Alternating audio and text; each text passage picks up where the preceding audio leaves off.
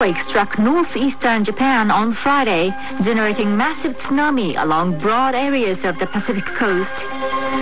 The government has declared an emergency situation at one of Tokyo Electric Power Company's nuclear power plants in quake-stricken Fukushima prefecture. And tsunami warnings have been issued for many countries in the Pacific region. Now the news in detail. A massive earthquake and tsunami that struck northeastern Japan on Friday has killed at least 48 people. Many people are missing, while authorities are warning Pacific coastal areas to be on the alert for possible tsunami of up to 10 meters high. Japan's meteorological agency says the quake on Friday afternoon had an estimated magnitude of 8.8, making it the most powerful one to hit the country since record-keeping began in the late 19th century. The quake struck at 2:46 p.m. local time off the Pacific coast of Miyagi Prefecture at an estimated depth of 24 kilometers. Tremors in Miyagi registered an intensity of 7, the maximum level on the Japanese scale of 0 to 7. Strong tremors were felt hundreds of kilometers away, including in Tokyo. Several magnitude 7 class aftershocks continued off the Pacific coast. The meteorological agency has issued major tsunami warnings to broad areas from Hokkaido in the north to Fukushima in the west. The agency says these areas could see water levels surge by more than 10 meters. At 3:50 p.m. Friday, a tsunami surging higher than 7.3 meters struck Soma port in Fukushima Prefecture. A 4.2-meter tsunami hit Owarai in Ibaraki Prefecture at 4:52 p.m., while tsunami more than 4 meters high struck Kamaishi and Miyako in Iwate Prefecture at 3:21 p.m. NHK has learned that at least 48 people have been killed in the quake and tsunami, including 17 in Iwate Prefecture, 9 in Miyagi Prefecture. Many more are missing. A 6-year-old child was killed in Miyagi when the ceiling of a supermarket collapsed. The child's mother is reportedly in serious condition. At least 97 fires have been reported in 9 prefectures, the largest number of them in Miyagi. In Chiba Prefecture, a massive blaze is raging at a Cosmo oil refinery. A man in his 30s has reportedly suffered severe burns all over his body. Narita Airport near Tokyo has partially resumed operations, but several airports remain closed in northeastern Japan, including one in Sendai. Shinkansen bullet train operations have been called off for the day in central and northeastern Japan, and all train services have been suspended in the Tokyo metropolitan area. Expressways are closed to traffic in northeastern Japan and in central Tokyo. According to electric power companies, 4.4 million households in northeastern Japan are without power. Nearly 4 million more households are also under a blackout in the Tokyo metropolitan area. The meteorological agency is warning of more possible tsunami and aftershocks. It says people in areas where major tsunami warnings are in effect should evacuate to safer ground. Prime Minister Naoto Kan says the government will do all it can to rescue and support those affected by the massive earthquakes that struck northeastern Japan on Friday. He stressed that saving lives is the top priority. All cabinet ministers gathered for an emergency meeting on Friday afternoon. At the meeting, Kan called for calm as he warned those in coastal areas against tsunami and urged them to evacuate to higher ground. He also asked people to help each other and act to minimize possible damage. Kan said the government has asked the self-defense forces to mobilize and said fire authorities and police are gathering information. Kan said the government will make every effort to grasp the extent of damage and respond speedily to it. Early on Friday, the government framed a basic quake response policy. It includes taking all possible measures to evacuate residents and rescue and support those affected. Emergency teams will be dispatched across the country, and the government will work closely with local authorities. The government also says it will duly provide accurate information so that affected residents, local governments, and related organizations can make informed judgments and act. The government has declared an emergency situation at one of Tokyo Electric Power Company's nuclear power plants in quake-stricken Fukushima Prefecture. It says no radioactive materials have been leaked.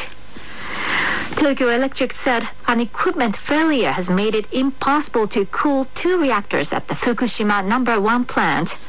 The firm says it does not have enough electric power to cool the reactors, which automatically stopped operating when the quake struck. The government has taken precautionary measures to ensure the safety of nearby residents, but it says that the residents should remain calm and that currently no evacuation is needed. The power company is sending 8 power generators to the site, and the ground self-defense force is sending 1 more. Tsunami warnings have been issued for many countries in the Pacific region. China's state-run Xinhua News Agency says the country's Oceanic Forecast Agency has issued a warning for tsunamis up to 60 centimeters for coastal regions from Shanghai to Guangdong province. Russia's Emergency Management Ministry has issued an evacuation advisory for residents of the Kuril Islands off the coast of northern Japan, including 4 islands claimed by Japan for fear of a tsunami. Taiwan's weather agency has issued a tsunami warning for the northeastern coastal region. Indonesia's weather agency is calling on residents in the country's east to be on high alert for tsunami. The Philippines Volcano and Seismological Research Institute has issued a tsunami warning for the country's eastern coastal regions. U.S. meteorological authorities have also issued extensive tsunami warnings for Pacific coastal areas, including the U.S. West Coast and South America.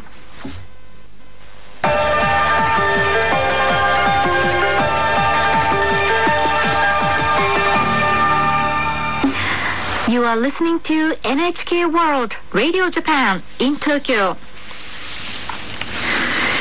NHK World's Yuko Fukushima spoke with Professor Yasuo Tanaka of Research Center for Urban Safety and Security at Kobe University about the latest earthquake.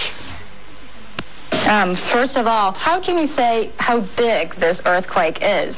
Well, this is a really big earthquake. I think this is the same size of the earthquake we had it in that Chile earthquake in last year, in 2010. In February, we had this same magnitude of the nearly 9 magnitude. So, we had a Great Hanshin earthquake, in Hyogo Prefecture, and that is only 7.3. So compared to that, it's a really huge earthquake. 8.8 now. So how do you think the damage will be? How big do you think the damage will be? Well, it's still hard to estimate, but I haven't got the exact figure. But for this earthquake, the Japanese government has been sort of predicting or studying before, and there have been some sort of prediction that the casualties and that how many buildings being collapsed and so on. So next, really the task is how this the prediction is accurate based on this. But in the last before the Second World War, there was an earthquake in something like 8.2 in the same area, and it's killed 3,000 people. But 3,000 people. But now that it's the population is increasing and having a much higher intensity, maybe we have a more so maybe more than 3,000, right? And as you just said, the government have been predicting this earthquake off Sendai and off the northeastern part of Japan coast. Can you detail on that a little bit? Yes, I think the Japan been putting a quite intense study on this when this the earthquake occurs, and this in this area the earthquake of this size or slightly smaller size been happening every 100 years. So they are expecting such an earthquake happens any time. But I think really it's all the damage depends on when the earthquake occurs. So this time is quite in the daytime. Many people is working, and so the damage could be higher. So the government and experts have been preparing for this kind of big earthquake. Can you tell us what kind of preparations were carried out? First, the really recent, the development is in Japan. We have this earthquake early warning system, and that worked very well this time. Actually, I was in Tokyo, and in one of the conference, and there was this early earthquake warning came, and they warned about 35 seconds. The intensity 3 is hitting, and really it's something like 40 seconds in advance notice. So that's kind of the really the prediction precisely predicted that arrival time of the earthquake. But the magnitude was the much bigger. There was a 5. So such the strong shaking they predicted.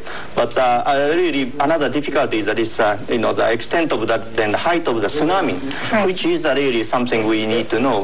Whether that the prediction was exactly the same or not. That's crucial. So the height of the tsunami might not have been predicted. Well, that's something I have to figure out, and there is many reports, and the largest the tsunami height is 10 meters, something like that. So whether that's the 10 meters tsunami being expected in the exact place or not, that is a problem. I mean the point. Right. So going on from now, you just said that there were like a big earthquake, 1 in 100 years. Yes. Do you think this was the earthquake? Yeah, probably this size of the magnitude. It really depends on the size of the fault rupture, and I think this is I have to really examine, but probably this is the size of that the earthquake they've been expecting. Yes. Do you think there will be more earthquakes from now on? Well, I think that having such large intensity of earthquake, probably it will it's release quite a lot of energy. So I really do hope that in the times come we are getting a much less earthquake. But I think really any earthquake can create the tsunami, and all this the damage has been done. Like the protection of that coast being already the damage. So there is no means to protect. So even the small tsunami can give additional large damage. So we have to watch out. That was Professor Yasuo Tanaka of Research Center for Urban Safety and Security at Kobe University speaking about the latest earthquake. Chief Cabinet Secretary Yukio Edano has called on people in the Tokyo metropolitan area who are away from home to wait in safe places such as their offices. Edano said at a news conference on Friday that the massive earthquakes have halted rail and other transport in the area, and it is not known when they will be restored. He warned that overcrowding on sidewalks could make it dangerous to try to walk home. He added that some people walking may fail to receive the latest quake information and have difficulty accessing food, water, and bathroom facilities. And here's the repeat of the top story at this hour. A massive earthquake and tsunami that struck northeastern Japan on Friday has killed at least 48 people. Many people are missing, while authorities are warning Pacific coastal areas to be on the alert for possible tsunami of up to 10 meters high. Japan's meteorological agency says the quake on Friday afternoon had an estimated magnitude of 8.8, making it the most powerful one to hit the country since record-keeping began in the late 19th century. The quake struck at 2:46 p.m. local time off the Pacific coast of Miyagi Prefecture at an estimated depth of 24 kilometers. Tremors in Miyagi registered an intensity of 7, the maximum level on the Japanese scale of 0 to 7. Strong tremors were felt hundreds of kilometers away, including in Tokyo. And that was the news from NHK World Radio Japan in Tokyo. I'm Yuka Matsumoto.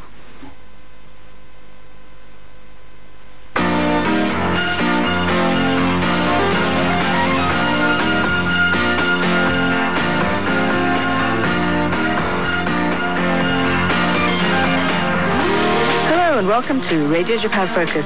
From our studios at NHK in Tokyo, I'm Rita Shimizu. And I'm Mick Corlett. Okay, Mick, quiz of the week. What's black and white and has been missing from Tokyo's Ueno Zoo for about 3 years? How could I not figure this one out? The giant panda, of course. But why now, Risa? Tokyo welcomed the 2 pandas from China late last month. Because today is so-called Panda Day. On March 11th, 1869, it's said that while in China, French missionary Armand David was given panda skin from a local hunter, and that David was the first person to introduce the giant panda to the West. Over a century later, in 1972, millions of Japanese flocked to Ueno Zoo to get a glimpse of Ranra and Kanka, the country's first ever pandas. Since then, we've almost always associated pandas with Ueno Zoo until the death of Linling in April 2008. And I love the Japanese names for these pandas. Now we can look forward to seeing the 5-year-old Bili and Shinnu, who have been named in Japanese Riri and Shinshin in public later this month. Hopefully by then they will have become more comfortable in their new home and will draw in the crowds, just like their predecessors did in 1972. Well, I'm sure they will. The names Riri for the male and Shinshin for the female were chosen from a number of submissions from Tokyoites and were announced on the 9th. The couple will make their debut on the 22nd, and if we're really lucky, it won't be too long before we can welcome their offspring.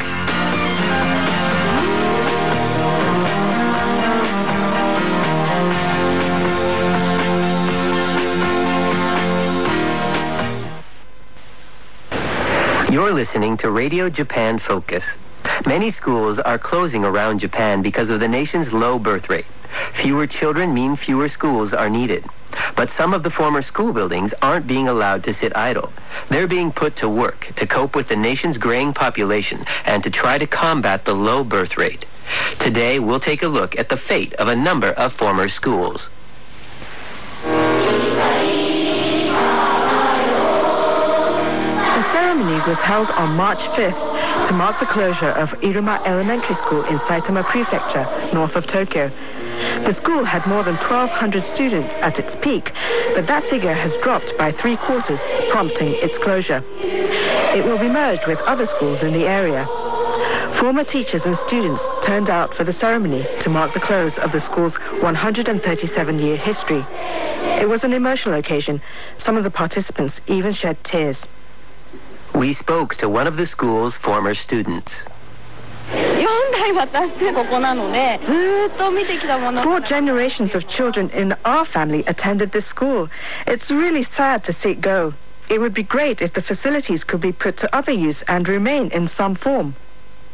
Many publicly run elementary and junior high schools are closing their doors or merging with one another because of the nation's low birth rate and the nationwide mergers among municipalities. More than 3,500 schools have closed their doors in the past 10 years. The town of Nikappu in Hokkaido is a famous center for the breeding of racehorses. The town has a population of about 5,800 people. It had 9 elementary schools, but in 2008, 7 of them closed their doors and merged with the 2 remaining schools.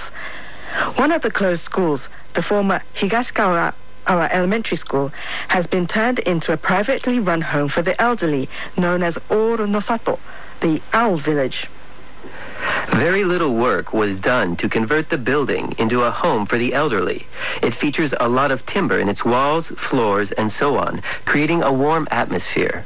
Everywhere throughout the building there are reminders that it once housed a school. The common room with windows is furnished with old-school desks and chairs, while the original wash basins, which were built low for children, are ideal for people in wheelchairs. The 7 classrooms have been converted into 22 residential units. An elevator has also been installed. We spoke to one of the residents. It's nice. The facility is fully equipped and it's bright and airy.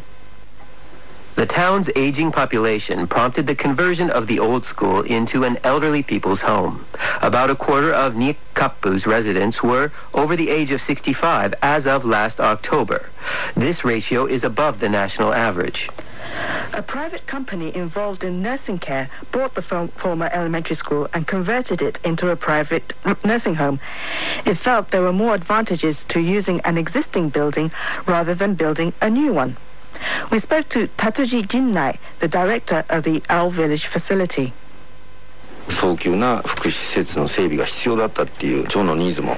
We were able to match our needs. The town of Nikappu very much needs facilities for the elderly, and we wanted to build a facility that would be of use to such people.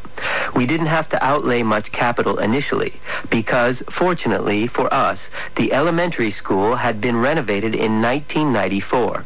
We were quite satisfied at being able to put the school to another use. All 22 units are full, and there's a waiting list for people wanting to enter the home. Schools are closing their doors with each passing year across Japan. The government is also showing interest in finding other uses for these schools. In June 2008, the Ministry of Education came out with a set of incentives to encourage people to put former school facilities to other uses. Publicly run schools in Japan are built by local governments with the aid of central government subsidies. This means that if schools close their doors and are put to other uses, the local governments have to refund the government subsidy. But the incentives waive local authorities of this obligation subject to certain criteria. The local municipality merely has to inform the Ministry of Education of what it intends to do with the former school facilities. A number of local municipalities are now working with the private sector to make use of unused schools. We looked at one school that has been converted into a daycare center in the hope that it will encourage people to have more children and bring about an improvement in the nation's birth rate.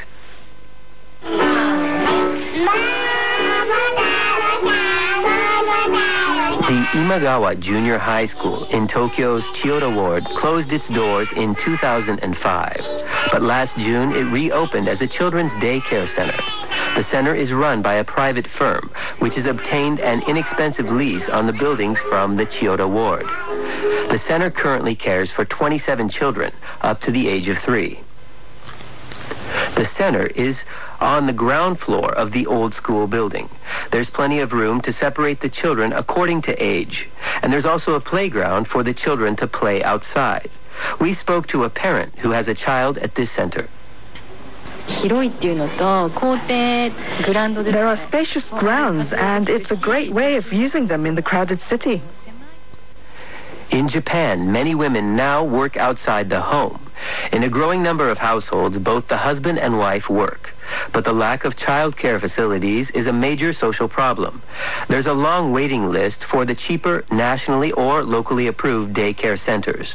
The Tokyo metropolitan area has a growing number of children on waiting lists. The child care center established at the former junior high school is privately run, but because it operates in a publicly owned facility, it charges almost the same fees and provides similar services to a publicly accredited daycare center. We spoke to the parent of another child attending this center. I didn't know what to do when my child was put on a waiting list, but eventually I managed to get a place at this facility. I'm very grateful. It's easier for me to work now. Nationwide, there were more than 48,000 children waiting for a place at a child care center as of October last year. Many women in the workforce give up the idea of having a second or third child because of the lack of affordable daycare. This lack of assistance is cited as one factor behind Japan's low birth rate. We spoke to Tomohiko Takeba, a child support official in the Chiyoda Ward Authority. If the government can, to a certain extent, make the job of child rearing a little easier, it will encourage people to have a second or a third child. The ward stands to benefit by creating an environment more conducive to parenting. Professor Makoto Tsunoda at Tokyo Metropolitan University specializes in urban building.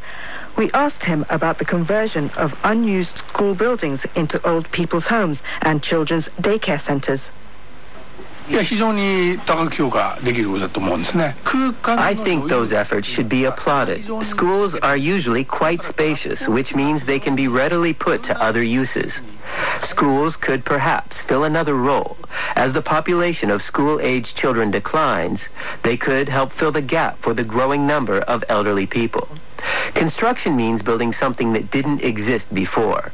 What we need to do from now on is to shift our focus from constructing new buildings to making use of existing ones. You've been listening to Radio Japan Focus. This edition looked at unused school buildings being converted into elderly people's homes and children's daycare centers.